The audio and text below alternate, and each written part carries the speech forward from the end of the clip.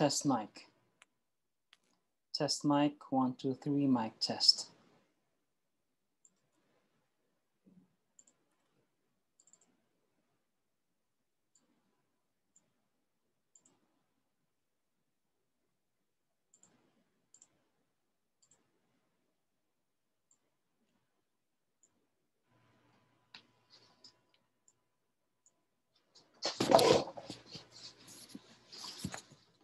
Hello, class, to my Intro to Mission students. Thank you for taking your time to listen and to learn about our discussion today. Now, last meeting, we had learned about mission and theology of religions. So we talked about the task of mission, we talked about secularization, we talked about mission priority, especially to the world religions, to the unreached, to the non-Christians, and specifically to the 1040 window. So we had learned about how was this the relationship between religions in terms of our mission worldwide. Now, today we'll be learning about cultural anthropology and mission. We will explore what is the essence of knowing about culture, knowing about anthropology, and how this is relevant in doing our mission. So, cultural anthropology provides conceptual tools and research methods that are very helpful in missions. So knowing how to do cultural anthropology is very much effective because these are tools and these are research methods that can be very useful in doing missions. This is not to say that Christians should adopt all presuppositions behind all anthropology or any other social science. So in the interest of maintaining the primacy of scriptural principles, anthropology must be used critically and selectively. So it doesn't mean that we have to use all presuppositions regarding anthropology or other related social science, but yet we have to decipher, we have to know what was this type of anthropology that we will be using, and that we will be selective and we'll be able to decipher what is effective. So this chapter discusses some selected concepts and methods that are useful in cross-cultural mission. If you want to have a detailed explanation about anthropology, you can see the works of Paul Hiebert, Charles Kraft, Brian Howell, or Janelle Paris, and others.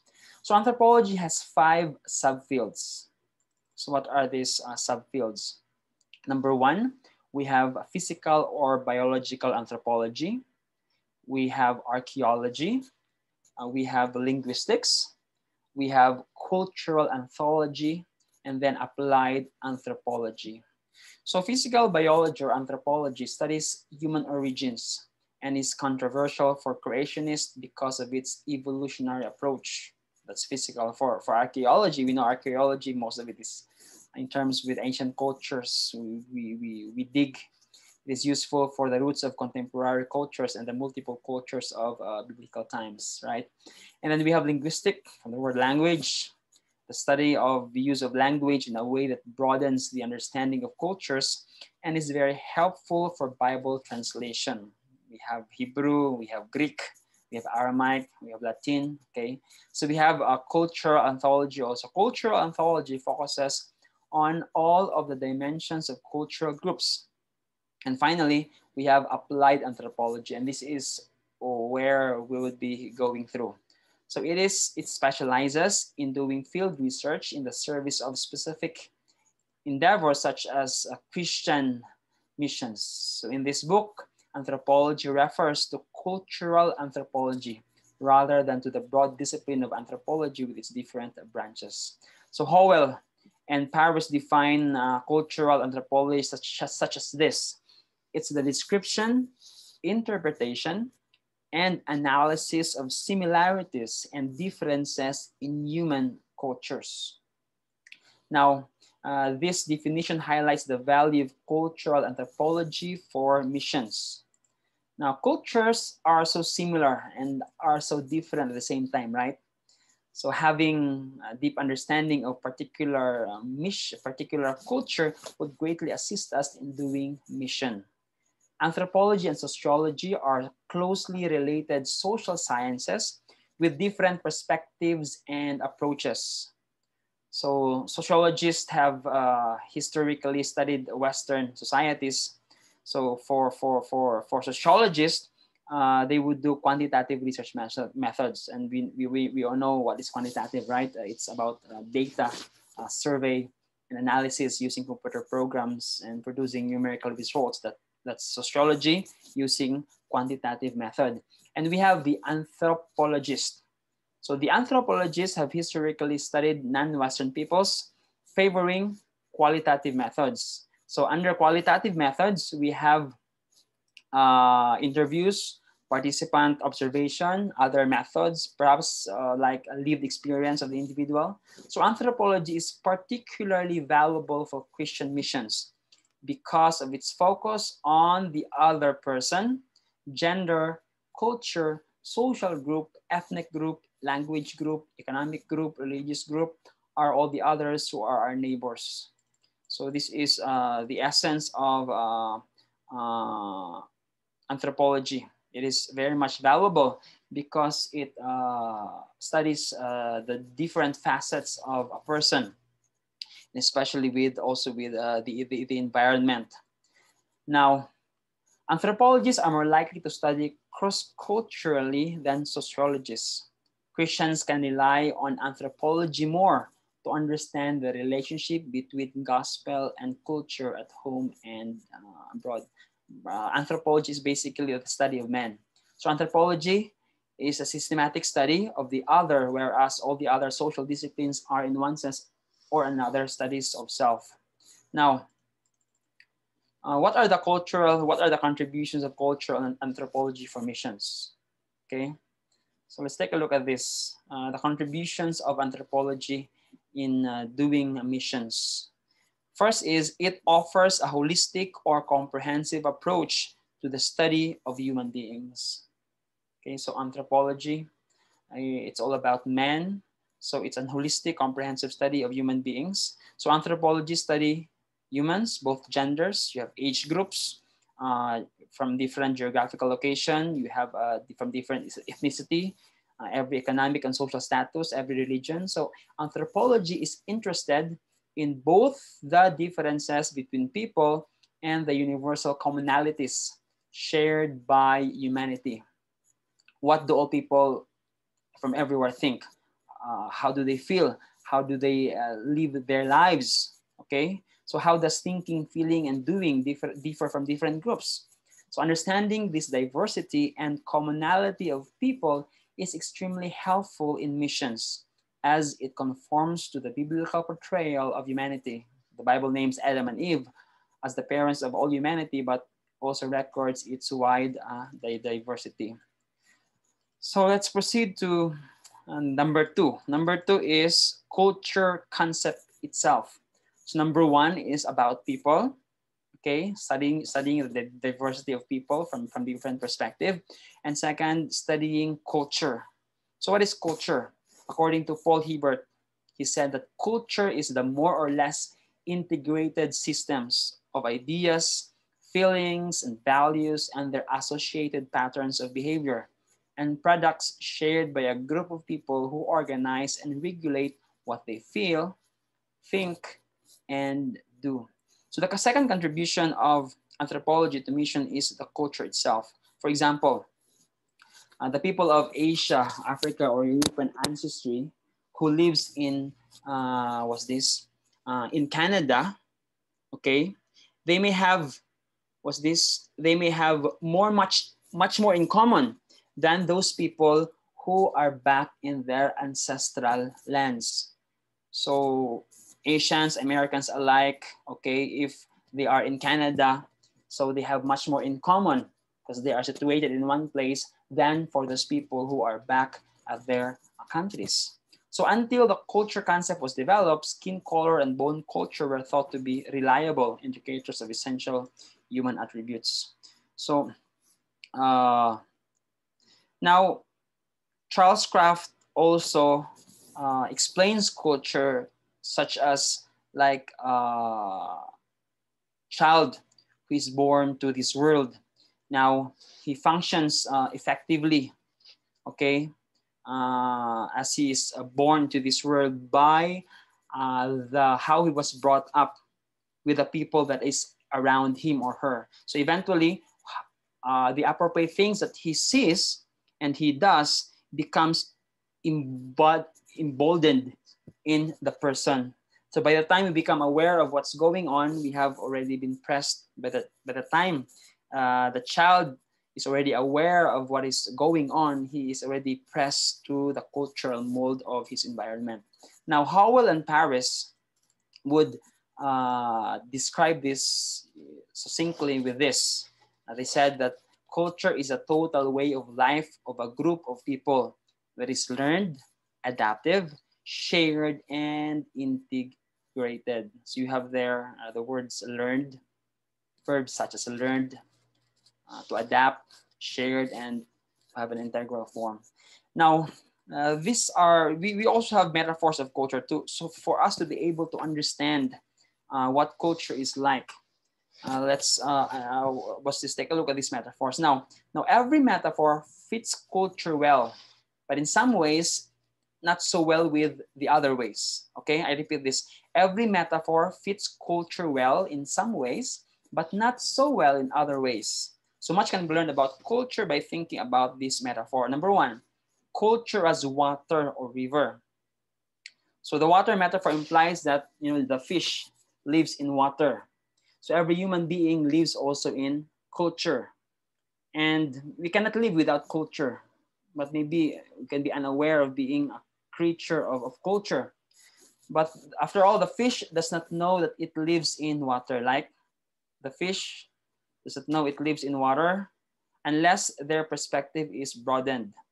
People think their way of life, sometimes we think that our way of life is only normal. It's natural, it's the proper way to live. The river metaphor implies that everyone is moving with a cultural current. River metaphor, when you are in a river, you moves with a current. So some drifts at the center, some drifts at the side, while others swim against the current. But then this metaphor do not really fit culture completely because the fish cannot change the water, but people can do change their culture as they interact with them.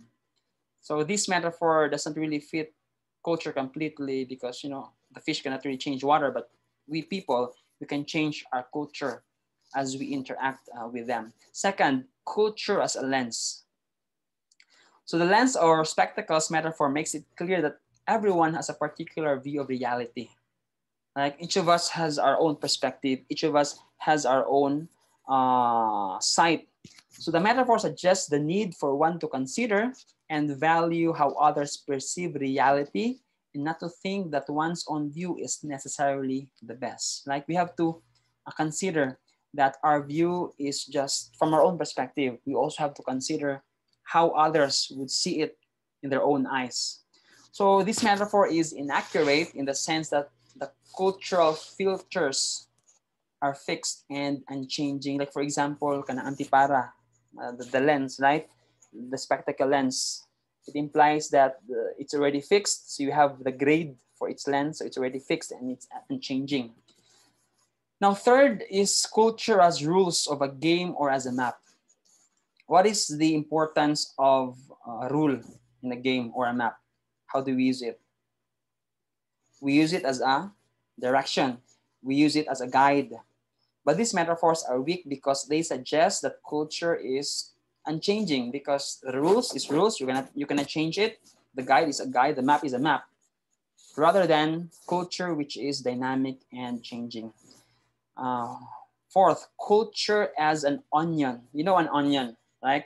Onion has different layers. You have the center, you have another layer, another layer. The onion metaphor illustrates that the culture has many levels, from shallow to deep. So the shallow, the shallow includes behavior, material products, and going to the deeper part is our values and beliefs. At the center of that is the worldview, the core, the deepest assumption. What life really is and how it works. So later on, we will study more about what worldview is. Fifth, culture as conversation. And Howell and Paris favors this metaphor because it is understood in this way. Culture is not so much a thing that people have as it is an activity that they do. It's not a thing that we have, but it is an activity that we do. Because culture is a practice, like conversation. Culture is practiced dynamically by individuals. We interact with others. We give, we receive inputs, we adjust to the unfolding relationships. So individuals shape their own conversations and outcomes. So just as a conversation is never repeated in exactly the same way when you meet someone, so the same is true with culture. And let's take a look now at, so we have these metaphors of culture, culture as water, culture as lens, rules or game as an onion or conversation. So we now have like a bite of what culture is. So let's take a look at the characteristics of culture. There are 16 characteristics here. I will not be going into the very much detail with this. You can read that later in the chapter. So first is, a society is a culture in action. It's like a drama. Like we serve as the actors, and then our director, whom we are following, is the culture. So it's an action. There's an interaction that is going on. There's a protagonist, there's the antagonist, there is the going up and the going down, the conflict and the resolution. So it's like a drama. Second is, culture is a total way of life. Okay. Cultural concept views culture as embracing every aspect and dimension. So in the anthropological view, an illiterate person who wears nothing has just as much culture as a highly educated person who plays the violin in the symphony. So an outsider may view the illiterate as having a simple culture when in fact it is very complex in its own way. So it's a way of life. We cannot really judge, the other person because we don't know the background of that person. So deep down, there are many things that is happening. So it's a way of life. Okay. We have one culture. We cannot say that one is more culture than the other. All right. Now, third is, culture is created and shared by members of a group. Okay. Culture, by definition, is something that belongs to a group of individual. Whether we like it or not, we belong to a group. Okay. So culture is a group. So broadly speaking, we conform to our culture. We conform to the group. We act because we belong to a group. We are being influenced by the environment, by the group. Next is, culture has a cognitive and intellectual dimension. Okay, every culture has a connective dimension or a body of knowledge that is used in life. Traditional people, the illiterate ones, they would transmit information before, like orally. Those who are practicing a medicine, okay, folk medicine, they have this knowledge about diseases, detailed knowledge about diseases and cures about this. We have traditional sailors. They don't have the GPS that we are having right now. They use traditional methods to navigate distance using instruments. But then modernity has increased available knowledge. We have the influx of printing, of digital storage, amount knowledge has increased. So ancestral spirits are also really real in some cultures, but mere superstitions in others. Okay, like for the Buddhists, they believe about ancestral spirits, that they are real, they are alive. But some cultures, we believe that these are just, they believe that they are just superstitions. So even in the age of printing and internet, there are many illiterate or semi-illiterate living with oral traditions. So we still have this, we call this folk traditions, folk religion, though we are living in a modern age, yet these folk beliefs, these ancestral beliefs still lingers. And we have culture has an affective, emotional dimension. Okay, so every human being experiences the same basic emotions. We love, right? We hate. Sometimes we are sad. We struggle. Okay. Now, culture shapes and regulates how basic human emotions are felt and expressed. And there are also warm and cool cultures. So we have our basic emotions, and we have cool cultures. These cool cultures are emotions that we prefer to be expressed with reserve, and understatement. Okay, so kulang, it's reserve, it's understatement. And we also have warm cultures. These are, we enjoy strong expression of emotions and often use hyperbole or overstatement. So these are the two parts of, we have a basic emotions, we have our cool culture, a bit of reserve, understatement, and we have warm culture, which is much more confident, much more aggressive. Okay, we have overstatement or hyperbole. And we have culture as evaluative, moral, and ethical dimensions. So we have three words: moral, ethical, evaluative. So every culture evaluates what is true or false, right? What is right or wrong, what is beautiful or ugly. Each culture has its own moral code and its own culturally defined sins. So the highest values, primarily allegiance and main goals of life, are defined. So we have our own set of moral code, each culture. We have our set of moral standards. Some cultures highly value community, but some cultures also values individualism. Like, for example, the Western culture, right? Now values are collected into values of sets. So thus Filipinos, Russians, Congolese may share. We may share some of these values, but yeah, we have some commonalities. Though we are a different culture, yet we have some commonalities, yet our culture remains unique. And we also have, the Bible teaches eternal values that offer the best possible life for all cultures. We have universal biblical values such as love, mercy, justice, purity, truthfulness, fidelity. So every culture has some values that are affirmed by the scripture. And lastly, number 8, culture is manifested by material products. Okay, so these material products, like what's this? There is still another one. Culture is manifested by behaviors. Okay, so from childhood, okay, we grow up, and as adolescent, we were raised, we get married. So in formal settings like weddings or funerals, correct behavior is carefully defined. Okay, so in less formal setting like daily life, there is also greater range of permissible behavior. And special meanings sometimes are attached to behavior. For example, we have gestures. So in Thai, you have this gesture, meaning respect. It can also be a greeting. In, in India, when you say no, it should be like that. That's their no. And their yes is like this.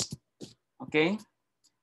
And some other cultures, it is not acceptable if you point your foot, okay, to their sacred things. It is detestable. Okay? So that's culture is like. And last is culture is manifested by material products. So the range of objects used at home, work, or play is almost infinite. You have traditional societies that have relatively few products, and you have a modern industrial societies which has greater material products. We have this architecture, we have paintings, right? We have this cultural products that is expressed. So these cultural products has some cultural meaning. Okay, so you have this, how do you call it, statue, okay? You have this inscription, all right? And you have these paintings that has cultural meaning. And then culture organizes and regulates as people group. Number 9. From culture, we have different people groups, right? Culture tells every individual at every age of life and in every position in society of how we think, how we express things, and how we behaves. So culture assigns particular status. Culture defines penalties for non-compliance. So from this culture, we have different groupings, such in the Hindu culture, you have the caste system, you have the Brahmin, you have the Kshatriya, you have the Shudras or the untouchables, okay? And you have different tribes, you have different clubs, different parliaments, you have different societies. And this, in one culture, has this different, what's this, sub people group. And culture is also both learned and created, right? Even before birth, babies hear speech and music and sense emotions that start the process of cultural formation. So the teaching is both planned, formal and informal. While people learn and absorb their culture passively, like a sponge, they also make active individual contributions. For example, I go to a certain place, though I am a minority, yet yes, I may be influenced by the majority because of the culture where I am. Yet in the same way, I may be also able to influence them. Okay, and then culture is also patterned. The behaviors, ideas, and products of culture are grouped together into patterns called cultural traits or customs. So we can see this pattern in cultures. Like for food, we have our own distinct food. Okay, like for Filipinos, we have this manopo. Okay, so this has become a pattern, and was this coming from when we were colonized by Spain. Okay, so you can see this pattern in different culture, and you'll be able to distinguish a culture by its pattern. Culture is also integrated. Culture is an integrated system, not a random assortment of quaint customs, ideas, behavior patterns. Material products are related to one another as cultural traits, and these are linked to each other in broader patterns called cultural configuration. So culture is interrelated, okay? It is a relation of between ideas, you have behavioral patterns, you have the material products, how we relate to one another, okay? And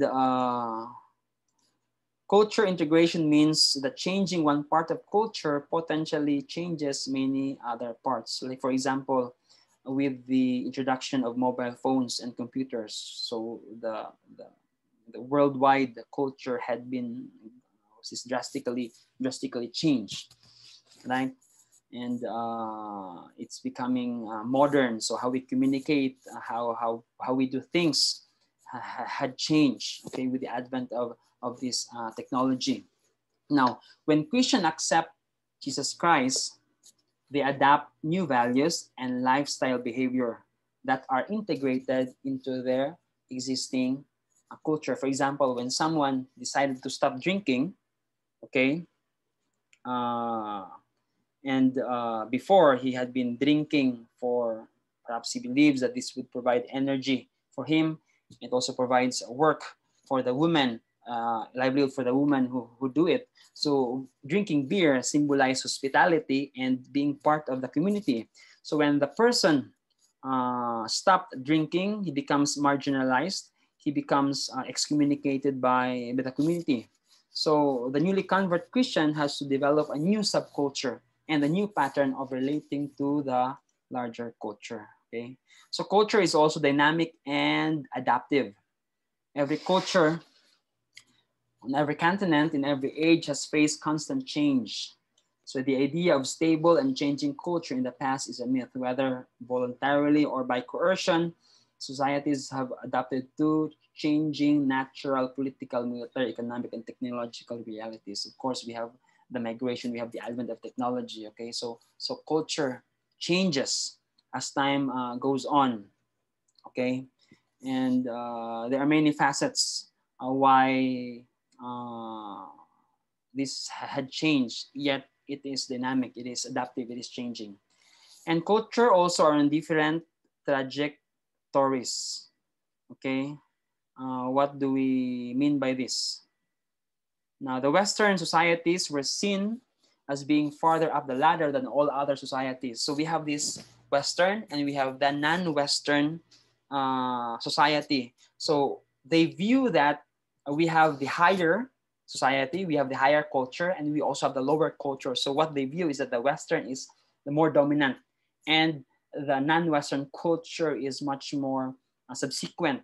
But yet it should not be like this, because though how immature, we cannot thus we cannot say that African or Asian societies were an immature version of the Western culture, but this is a mature manifestation of cultures moving in different directions. Okay, so we have a different trajectory. It doesn't mean that one culture is dominant upon the other, or one culture is subsequent from another. We go through a different trajectories because culture is unique. Okay, now culture are small core and large core. Okay, and this is basically was this referring to marginalized was this in the least it's least evangelized and evangelized countries. So the small core countries, they have they have a prevalent attitude that is much more common in them. So it is just small because they have low elements that they do agree with one another. But for large core culture, they have so many differences. Okay, they have so many cultural traits that is different from one another. So we can refer to this as the small core, as in the European society or the Western society, and we have the large core, which is basically in here in Asia, in African culture, where there are plenty of tribes. Okay, we have plenty of minorities, there are plenty of people groups.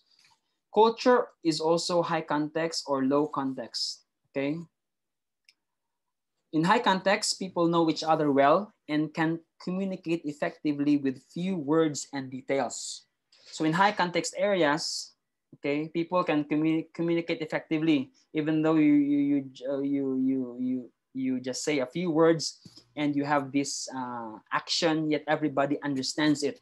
But in low context, people use many words and explanations to communicate effectively because of the diverse cultural context. So the same is true with the same is true with Western and Asia. In Western society, they have they are much broader, so they can just easily communicate with each other, especially with gesture, and they can already understand. But for us Asians or Africans, where there are plenty of tribes, okay, so we communicate diversely from our different cultural backgrounds. Okay, now let's go to cross-cultural comparison. This is very much important.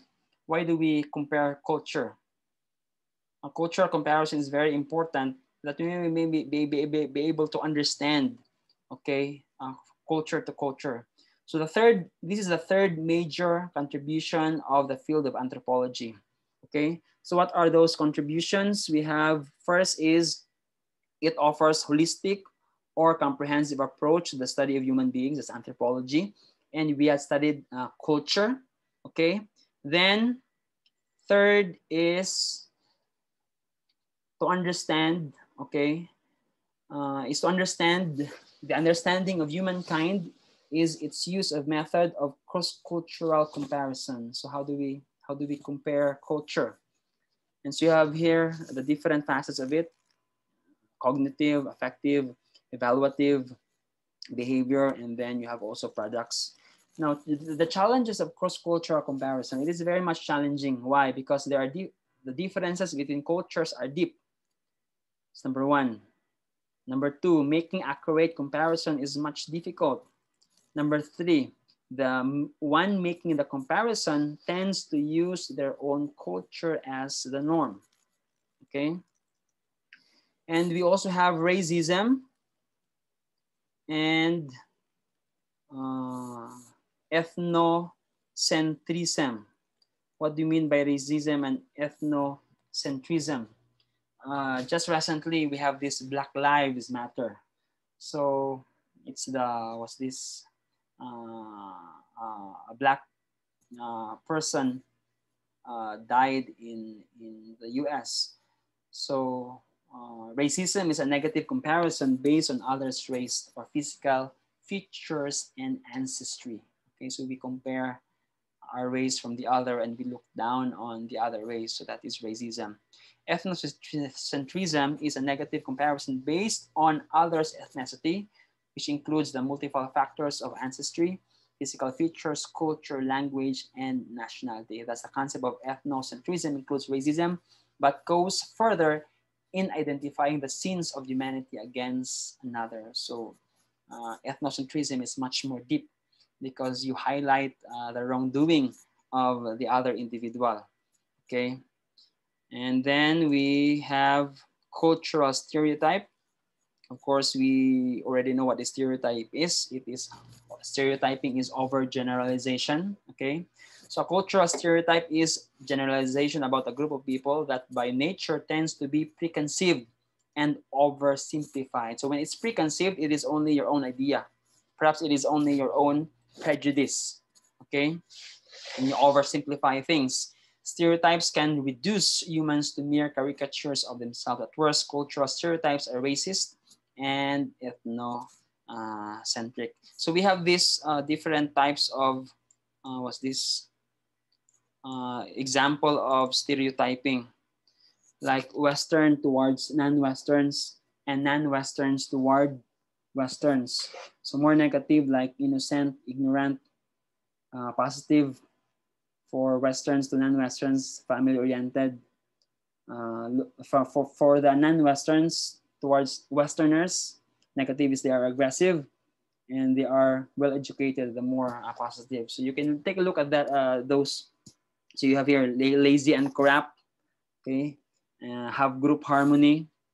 For the non-Westerners, looking at Westerners are harshly pragmatic, and they are reliable, okay? So those are cultural stereotypes. You have negative and you have a positive, but I hope we would always look at the positive. And you have cultural relativism. What is cultural relativism? Cultural relativism is the view that cultural practices and beliefs are best understood in relation to their entire context. Sometimes we may not understand things because we have very shallow perspective, but we have to understand this in its entirety. So elements of a particular culture may seem illogical or even offensive to those of another culture, but they must view it from their own historic, economic, political, religious context to be understood. For example, men and women who are sitting in a church from different side, okay? In some societies, this is to show solidarity between those who are not married or widowed or divorced, okay? Because all the male here, all the female here, okay? So there are no other couples who are sitting together. So in other societies, the norm is for parents and children to be able to sit together. So the missionary's task is to withhold judgment, to discern that internal history and logic through the process of faithful contextualization. The beliefs and practice of a particular culture can be brought before the Word of God to be affirmed or modified and abandoned.